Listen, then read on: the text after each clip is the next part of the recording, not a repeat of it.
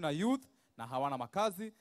To the ordinary man, these remain nothing but gestures, but to the deaf, each hand signal remains a vital part of communication. Katika jamii ambao nimetoka ya Maasai, watoto walemavu walikuwa wanauawa wakisaliwa.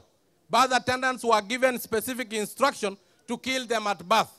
Katika jamii ya Wasamburu, mtoto mlemavu akisaliwa anapatiwa sniffing tobacco yenye imewekwa ndani ya maji, inatoboa intestine kwa sababu digestive system ya develop na anakufa kwa uchungu mingi sana. Sisi ni watu ambao tuko na maisha kama mtu mwingine yoyote, na tunahitaji respect. We need respect.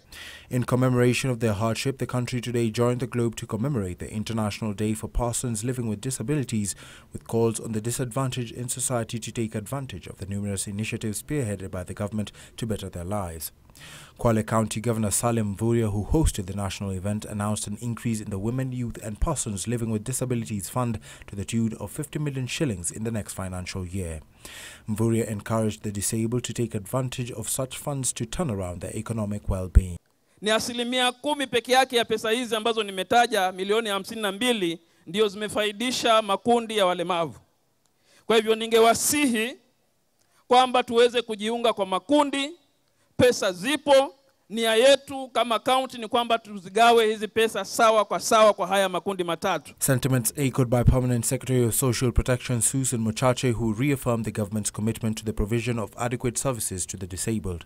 In addition to the cash transfer, over 30,000 beneficiaries that are disabled have now been covered by the National Health Insurance Fund under government funding and can now access free health services. The government is currently providing skills to persons with disability in 13 vocational rehabilitation centers across the country, where persons of disabilities are trained in life skills so that they are able to participate in economic development. During the function, several disabled persons received wheelchairs among other equipment to aid in humanizing their living standards. For Channel 1 News Hour, I'm Vitalis Nyagol.